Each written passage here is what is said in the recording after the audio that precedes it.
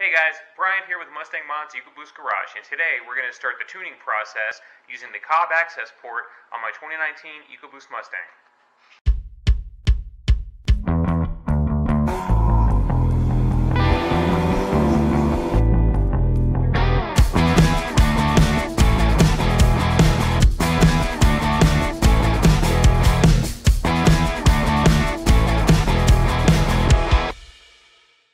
Okay guys, so I recently signed up with PD Tuning to get my car professionally tuned by Ryan Martin.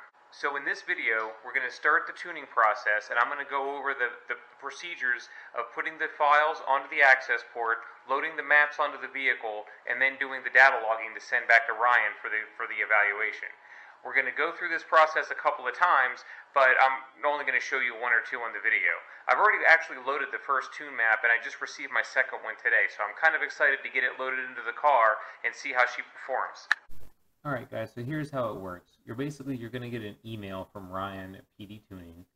It's going to give you a couple of instructions on here, tells you what to do, but then you're going to have your actual tune file, the PTM file that you have to download. So you're going to click download, and then it's going to put it on your computer. From there you're going to want to save it into a file. So what I normally do is I go show in folder, and then I copy it, and I have a folder on your desktop, but if you can just create one. PD, and you can just paste it right in there. Okay, so you can collect all of your tune files in a folder, and as you go through, you can delete the old ones if you want, or you can save them. It's up to you. Okay, so after you got your file saved to your laptop or your computer or whatever, you're going to want to go ahead and hook up your Cobb access port. Once you get it hooked up with the cable, you should be able to go down to, I have this saved to my taskbar, but if you have your icon or whatever, you just click on your icon.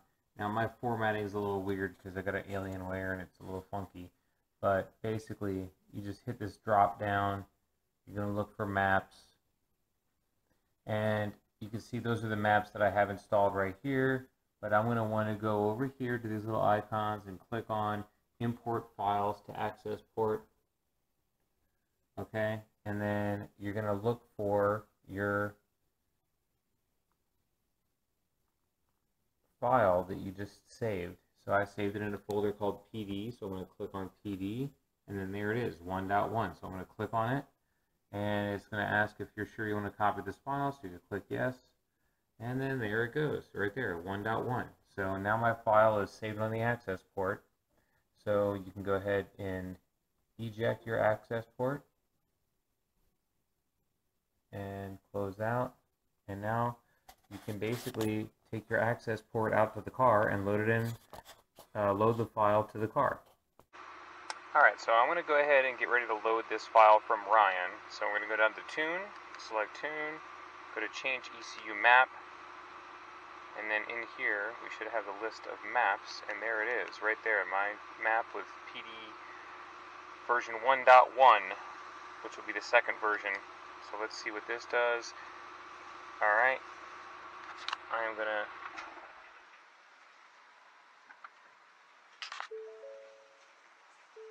Alright, I had the car running, so I just went ahead and shut it off, and now I'm just on battery power. It says the 10 amp battery charger is recommended, but I just charged it up, so we should be good.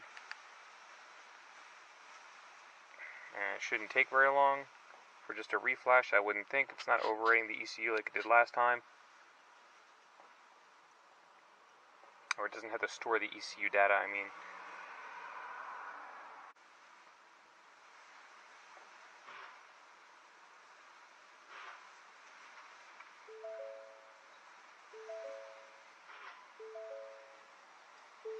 Okay, it comes up with a message, please wait while the access port resets ECU learning. And success. Okay, so we got the green check mark, we should be good.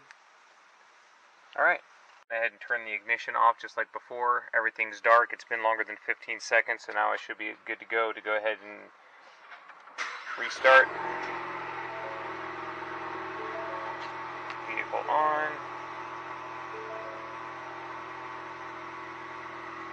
And I'm just gonna check for codes.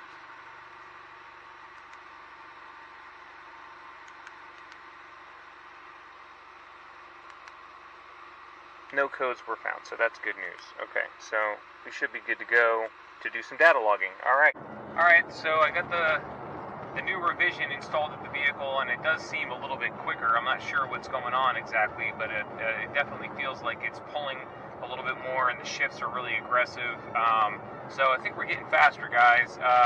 I'm going to go ahead and do some data logging here in a second. Basically, what he wants us to do for data logging is you go up to about 3,000 RPMs. I'm going to have to put the car in 5th gear using sport mode, and then take the traction control off and just do a straight up pull between 3,000 and 6,000 RPM. So I'm going to have to find a good place up here in Mexico where I can get the data log done, and then we'll go from there. Alright guys, so here we go. Let's do our first data log. At 3,000 RPM, I'm in 5th gear, traction control's off, so. Yeah, that's right.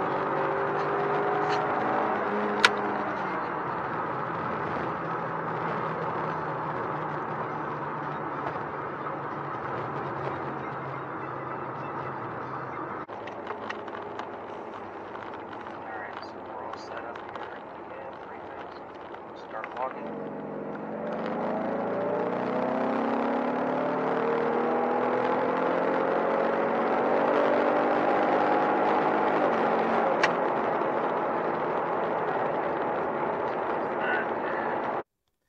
Alright guys, so it's basically the same process when you're done data logging.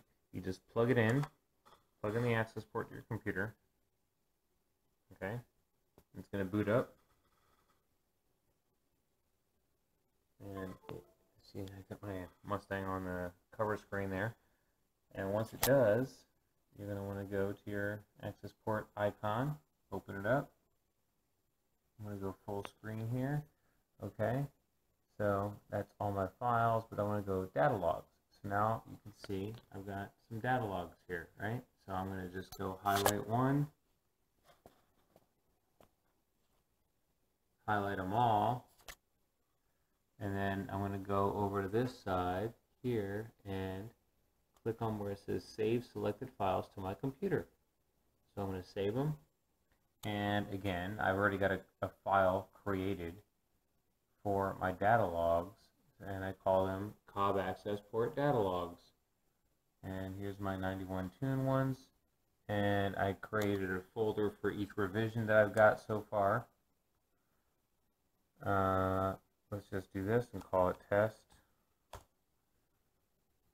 So I'll open up that folder and I'll save them in a selected folder.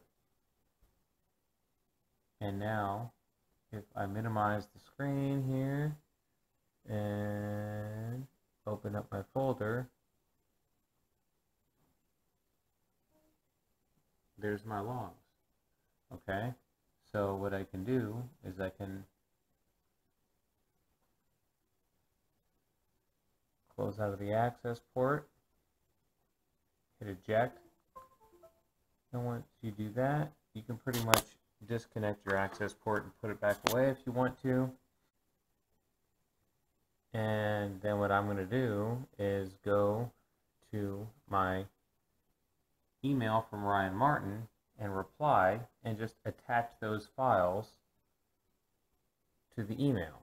So as you can see, I've done that several times. Here's my data logs attached to my email to Ryan, and I send it back to him, and I just let him know I've got some more logs for you, whatever, blah, blah, blah. And as you can see, I've done this several times.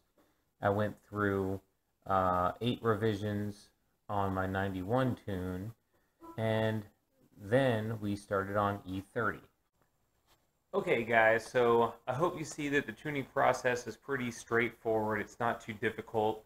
You basically just get the email from Ryan, you load it up into the car, and then you take the car out, you do some data logging, and then you send it back to him.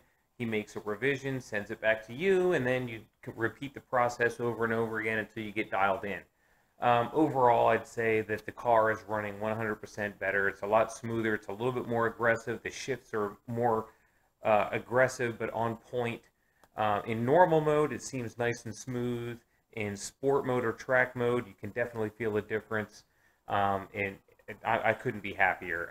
And now I'm pretty much done with the 91 tuning process, so I'm on E30 now. I went through just 1 or 2 revisions of that. And stay tuned, because you're going to see what the car can do on E30. That's coming up in my next video. And I'm also going to take the car to Famoso for drag racing, and you'll get to see what this car can do on the track, on the drag racing strip. So with the E30 tune in it. So stay tuned, guys, and don't forget to like and subscribe, and I hope you liked the video. And remember, Mustang Mods Ecoboost Garage, it's your location, your place for all the mods and all the information that you could possibly want on your Ecoboost Mustang.